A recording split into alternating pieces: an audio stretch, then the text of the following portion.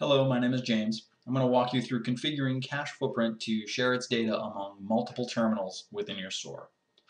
The first piece is to designate which computer do you want to use as your main computer or quote-unquote server. You can use an actual server if you want to, that's fine. But we just need to make sure that we're currently on, so right now, you're at the computer that is your server or main computer. Let's get started. The first thing we need to do is click on the Windows Start button. Go to All Programs, Microsoft SQL Server 2008 R2, and Configuration Tools. Now we're going to run the SQL Server Configuration Manager. Yes, we want to allow this to run.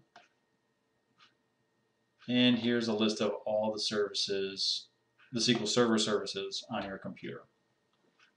If you've gone through the How to Install CashFootprint video on YouTube, you will have SQL Server CashFootprint. You'll probably only have three services: the SQL Server, the agent for CashFootprint, and then the SQL Server browser. If you did not follow that guide, or you didn't follow the install guide on our website from the downloads page, then you probably have SQL Server SQL Express and the agent for SQL Express, and then SQL Server browser. That's fine, doesn't really matter. The thing that we are concerned about is the SQL Server browser service. This needs to be running and it needs to be set to automatic for start mode. Let's go ahead and right click on the browser, go to Properties, select the Service tab, and make sure the start mode is automatic. Click Apply, and then go back to the Logon tab and click Start. Once that's complete, click OK. You should now have the SQL Server browser should be running and it should be set to automatic. Automatic tells the system to start up this service when the computer starts, and it's going to allow the other terminals to see the server running so it can use it and share its data. Alright, the next thing to do is set up the network configuration for our CashFootprint protocol. So if you click on CashFootprint, you'll see TCP/IP listed on the right hand side. Make sure that's set to automatic or enabled. Go ahead and double click on it. Change enabled to yes, and then hit apply. If that was previously set to enabled, you're okay, sit tight. But for those who had it as disabled and now it's enabled, you're going to get this warning message that we need to restart the server instance. So go ahead and click OK. And then we're going to hit OK on the TCP/IP properties window. Let's go back to SQL Server Services. And we're going to select our server instance, right click on it, and select Restart.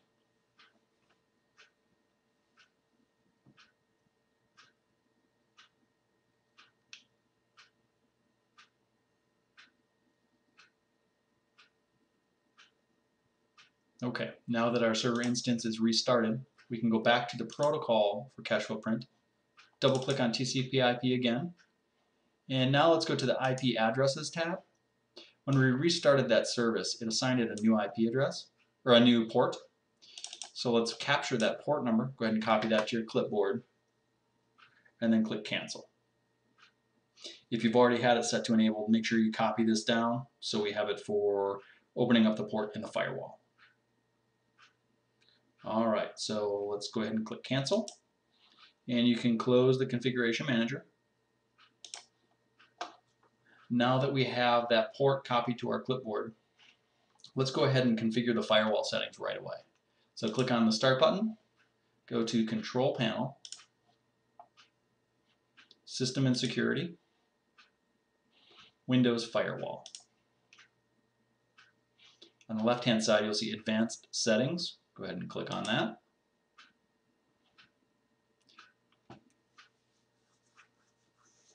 And now we have the Advanced Security window. Click on Inbound Rules, and we're going to add two new rules. So on the right-hand side here, click New Rule, and it's going to be a port. Click Next, and go ahead and paste in that port number. Click Next. We're going to allow the connection. Next. This is going to allow any computers on your domain whether you're connected to a private network or a public network. If you want to uncheck public or private or domain, public is kind of the big one. If you have this on a laptop and you connect to coffee shops or anything like that, you may want to uncheck public. But for the sake of our installation, we're assuming we're within the same business, so we can leave all these checked and hit next. Now let's give it a name.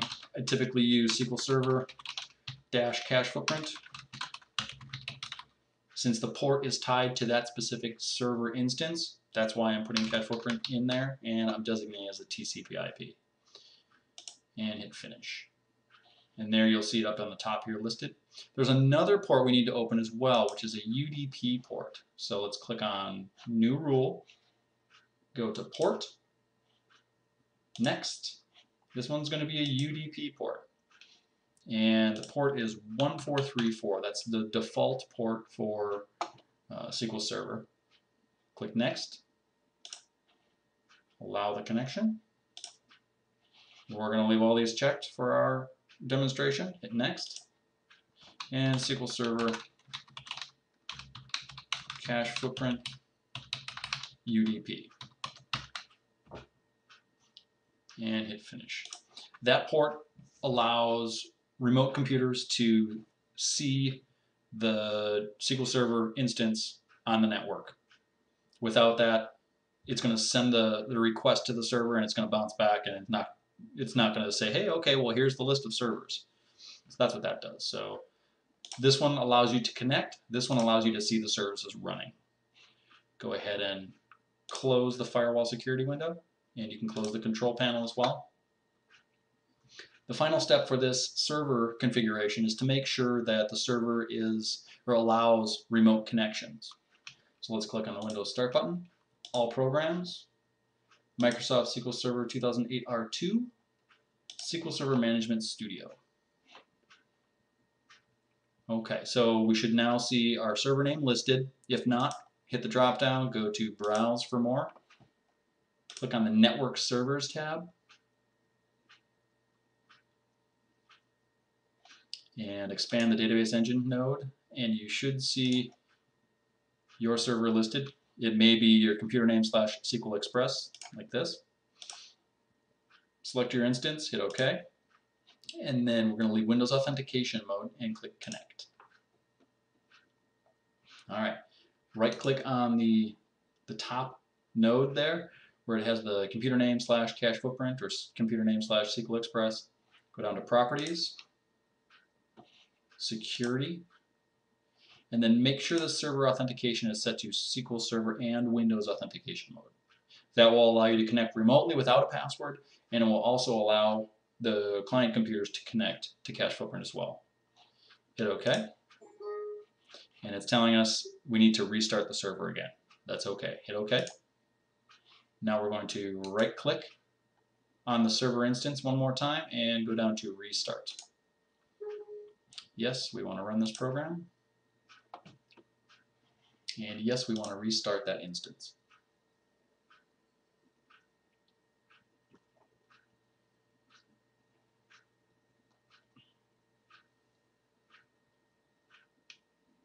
Okay. And you'll see the little green arrow up in there when it's fully restarted. Now we want to make sure the password is set properly for the system administrator account. You can create new logins here if you want to do that. You can Google SQL Server logins to create your own login, but for the sake of this video, we'll just use the SA account. Right click on SA, go to Properties, and the password should be, it can be whatever you want it to be, but I recommend using the password that's in the install guide. It's C4$H, capital F00, capital PR1N7.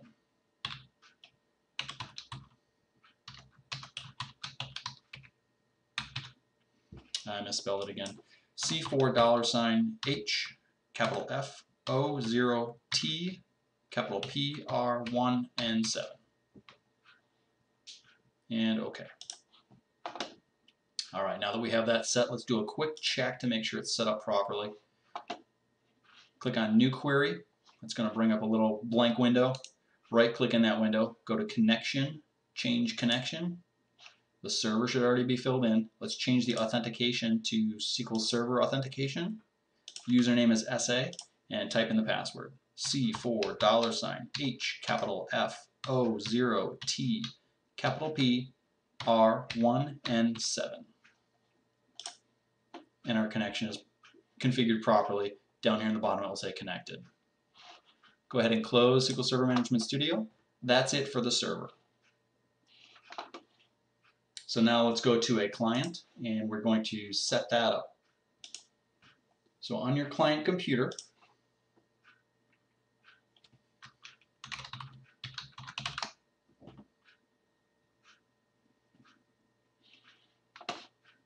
go ahead and install CashFootprint only. You don't need to install the server, just CashFootprint. And then let's go to the Windows Start button, All Programs, CashFootprint Point of Sale, and Change Server Connection. Since the server already exists on the main computer or server, we don't need to reinstall, we just need to connect to it from a remote computer. So starting CashFootprint and selecting Basic, all that stuff, we don't need to do that. We just need to change the connection and we should be in good shape. So let's go ahead and click the ellipsis button to the right.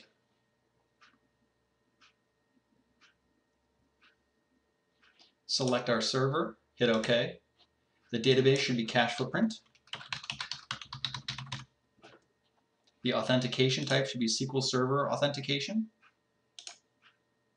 Username, SA. And the password will be CashFootprint. C4$HF, capital F, O0T, capital P, R1 and 7. And connect. There we go. Server connection configuration changed. Hit OK. And then fire up CashFootprint on the client computer. It should come right to the login screen. That's all there is to configuring CashFootprint to share data among multiple terminals. If you have any questions, give us a call at 855-LotHill or shoot us an email at product.support@LotHill.com. Thank you.